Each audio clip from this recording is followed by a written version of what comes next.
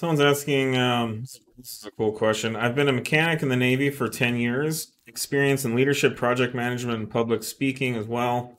What do you look for in potential candidates for employment at 034? I'll just answer really quickly. Certainly, we evaluate every candidate for how well can they do the job. The more experience you have, the better.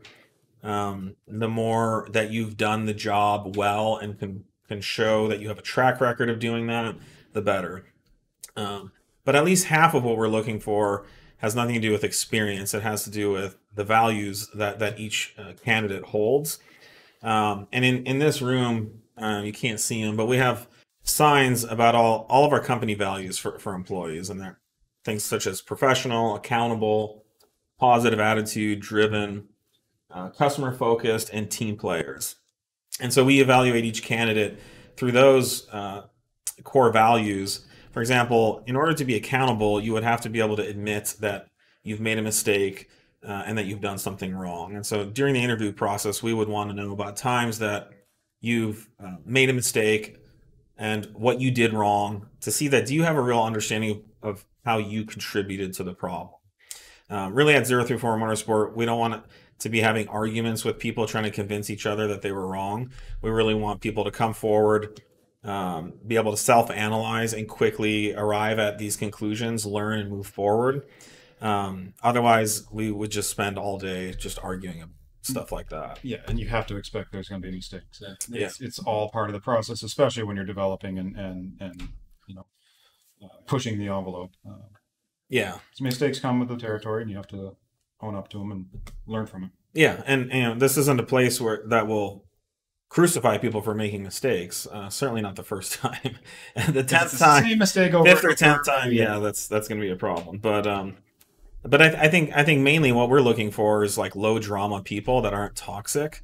We just have a zero tolerance policy for toxicity, for disrespect, for gossip and all the things that kind of break people apart and break up the company or the organization. That locker room mentality that sometimes you see at some companies. There's no hazings. There's no hazing. Yeah, there's no teasing.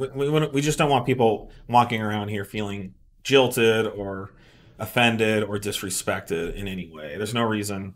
We all spend most of our lives here, and we're here more than anywhere else.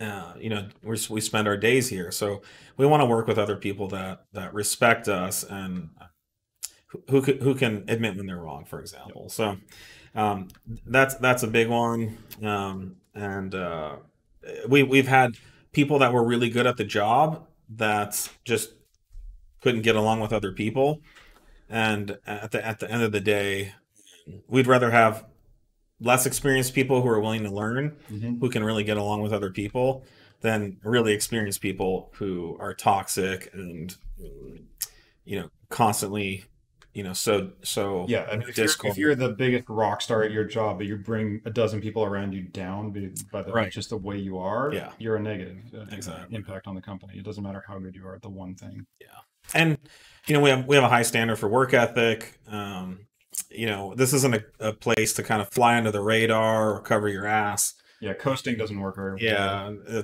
that's not going to work because everyone here is working really hard and giving their best, and we can't expect those people to work with other people who are just trying to get by. That's not the kind of culture we want to cultivate here. So hopefully that was helpful. I think you'll find that we have a much higher standard for employee values than a lot of companies. People are responding, there's too much toxicity in the car community. Yeah. It's tough. There's a lot of toxicity. It's all over right. It's all over right now. So for us, we want this to be a positive place where we can be productive and be on the same page. We're all on the same team. So, like for example, we don't want the shipping department to have a vendetta against the sales department because sales wants them to ship stuff faster and they don't want to whatever. You see this stuff at a lot of companies, and we just don't have time for that here.